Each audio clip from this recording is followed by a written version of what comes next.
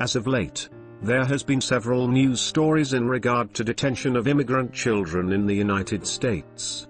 As occupational therapists, we approach the whole child. Just as much as we care for the physical aspects of well-being, we are concerned with mental health. Child detention can wreak havoc on the development of a child. Regardless of the conditions in which children are held, a number of studies have shown that detention has a profound and negative impact on child health and development. Even very short periods of detention can undermine child psychological and physical well-being and compromise their cognitive development. Children held in detention are at risk of suffering depression and anxiety, and frequently exhibit symptoms consistent with post-traumatic stress disorder, PTSD, such as insomnia, nightmares and bedwetting. Feelings of hopelessness and frustration can manifest as acts of violence against themselves or others.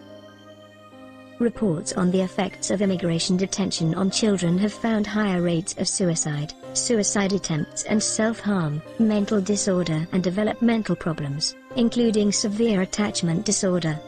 They also found marked differences between adults and children in the distress associated with various incidents.